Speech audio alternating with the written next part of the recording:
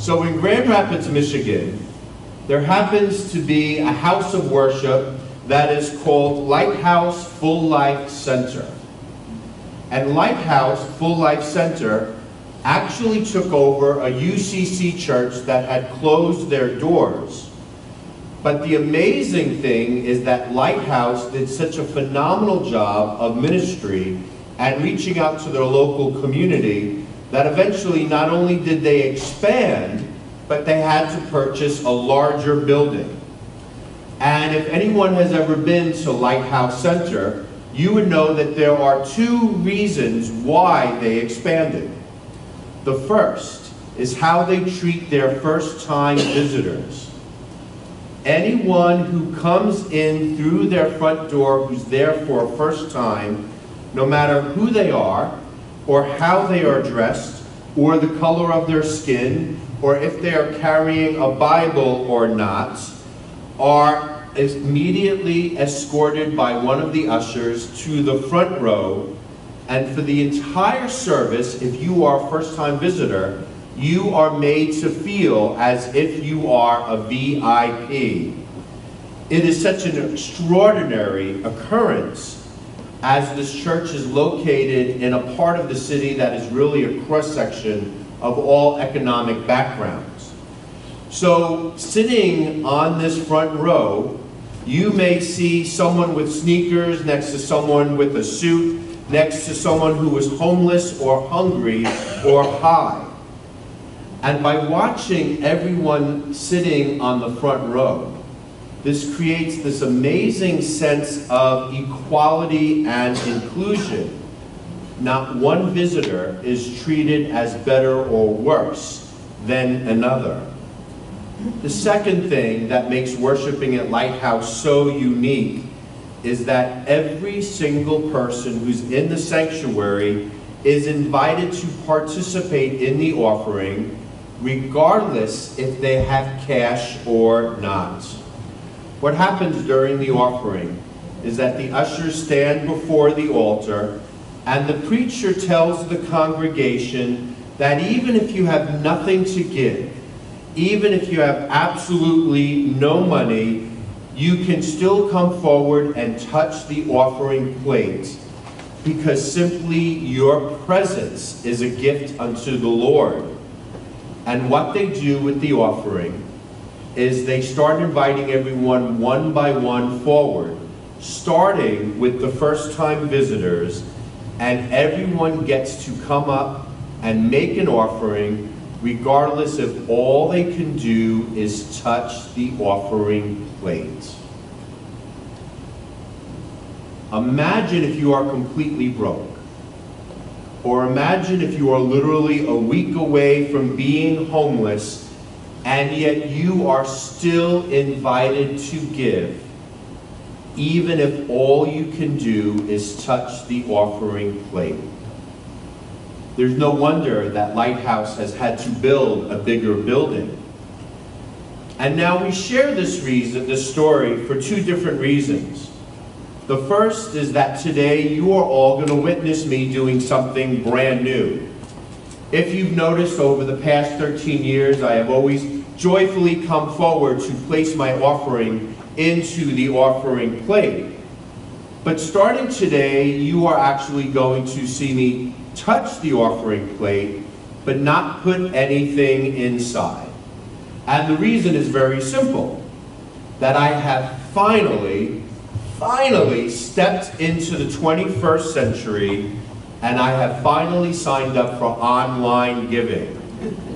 And one of the reasons why I've done this is that I want Emmanuel United Church of Christ and our financial people and our council to know that no matter what, they can always depend on financial gifts from me, and that Emmanuel will always be receiving money to go towards the ministry of the church as well as the Shepherd's Pantry. But here's the other reason why I'm signed up to go online. I want free hotel rooms. You see, I have one of those credit cards that for every certain amount of money I charge, I get a free night in a hotel. And I've done the paperwork, And I figured out that each year I will probably get myself about 2 free nights in a hotel. And I love nothing more than one-night stays in Florida where you can just chill out by the pool and relax. So I've signed on through our Vanco Giving, and as far as I see it, it's a win-win-win. It's a win for the church because you know you're guaranteed to get a certain amount from me every month. It's a win for me because I get to rest in a hotel for free. And it's a win for the congregation because, let's be honest, a happy, well-rested pastor benefits everyone. But the reason why I also shared about Lighthouse Center is how well it ties into today's scripture. Here we have a tale about a very hungry Peter who has an otherworldly vision. And then we also have Cornelius, who's a very spiritual foreign soldier who just so happens to be living in a retirement town that's surrounded by water.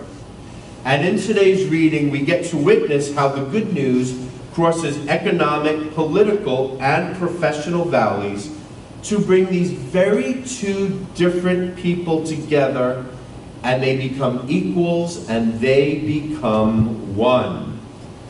And yes, let's be honest, this story is rather surreal. This story is so science fiction-y, and this story, for me, is so absolutely hard to believe, and I can't believe Tracy read it with a straight face, because for me it's perhaps the most absurd story in the entire Bible.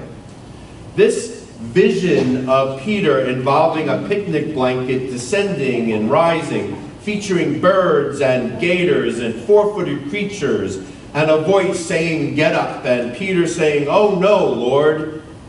Of all the stories that are in the Bible, I find this one to be the most obviously made up and the hardest one to believe that it actually happened. Of all the stories in the entire Bible, I want to give this story 0 credibility. And you know what I really want to say? I want to say, Peter, if you really wanted a bacon double cheeseburger and you really wanted shrimp cocktail, all you had to say was that you really wanted a bacon double cheeseburger with shrimp cocktail. What I want to say to Peter is you didn't have to be so over dramatic, and you didn't have to go through this grand retelling, and you didn't have to be so oddly specific, because what you really wanted was a bacon double cheeseburger. But that's how I feel about this story. Regardless of how I feel, there are some definite truths that today's scripture is teaching us. This is the moment where everything happens for the Christian church. This is the moment in which the church becomes a place in which everyone is welcome. Amen. This is the moment where the early church realizes that everyone is welcome to be part of the faith. This is the moment in which God makes it so clear that no one is impure, no one is unclean, and no one is an abomination. This is the moment in which Peter is able to welcome into his home someone of a different faith, someone with a different skin tone, and someone with a different background. And this is the moment in which Peter is able to enter into the home of someone who looks completely different than he does, who lives completely differently, and who speaks a completely different language. This is the moment that the church has been waiting for, in which the gates of heaven are open for anyone who wishes to be part of God's kingdom and to fellowship within.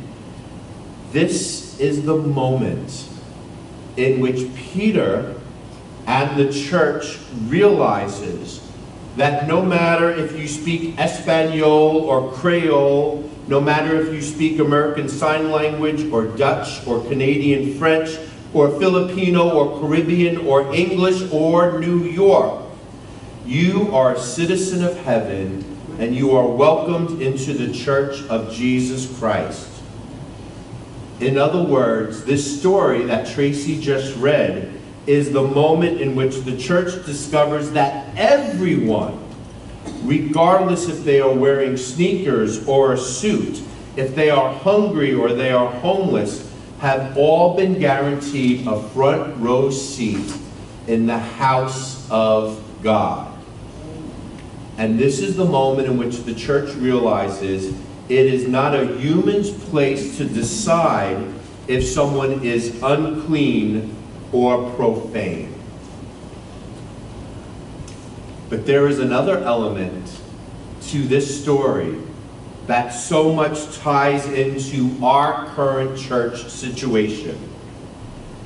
Do you know that in the true fashion of the book of Acts, the ministry and the worship of Emmanuel United Church of Christ has truly expanded outside of our walls? You may not realize this, but thanks to the generosity of 3 individuals, and thanks to the generous gift of $4,500 that have gone into the sanctuary computer, and the mics, and my wireless mic, and cables, and internet booster, we now have such an impeccable online presence. And thanks to the diligent work of Ruthie, our administrator, who has been gathering statistics, hard provable statistics, we have now come to realize that as a church, our presence now far exceeds just the people who are within the 4 walls of the sanctuary today. In other words, what we have discovered is that in the month of March, we have averaged 67 people in worship in the sanctuary each and every Sunday.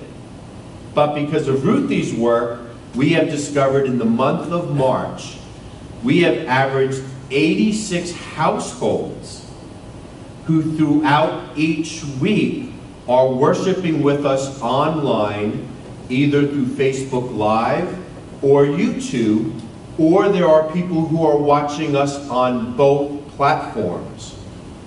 So in other words, what we are experiencing as a church is something that's akin to a brand new blanket that has descended from the heavens, and we have now become a house of worship in which we can say there are 67 people from within, and there are at least 86 people who are beyond the limits of space, time, and language.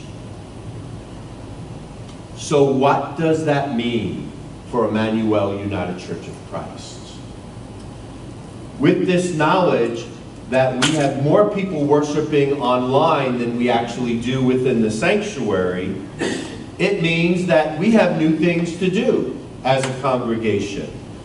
It means for our council, we get to create intentionally a way to reach out to our online worshipers and to find ways to include them in our membership and to reach out to them with ways in which they can give.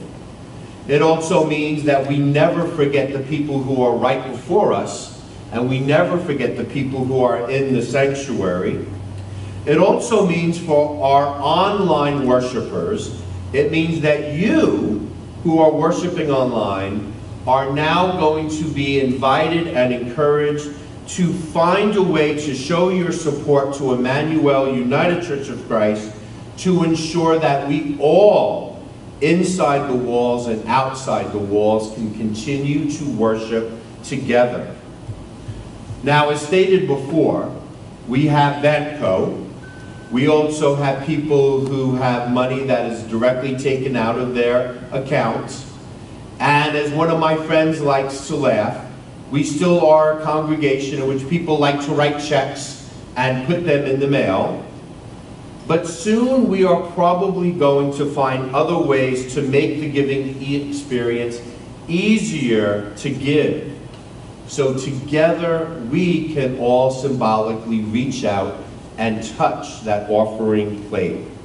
Regardless if you are here or if you are far away, regardless if you are in suits or sneakers, regardless if you are a native of America or a native of Colombia, if God could speak to Peter and the church via a floating picnic banquet that flied, God can certainly talk to us through technology and opportunity.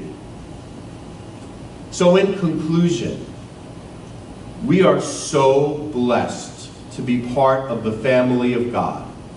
Amen. Or, as Ari would say, Familia de Dios. None of us are unclean. None of us are profane. And none of us are an abomination. Amen. All of us get to worship God in our own unique way, and all of us can be a blessing in our own style. So may God continue to show us new ways to be the body, new ways to be the hands, and new ways to be the heart of Jesus Christ. And for that, let us say, Amen. Amen.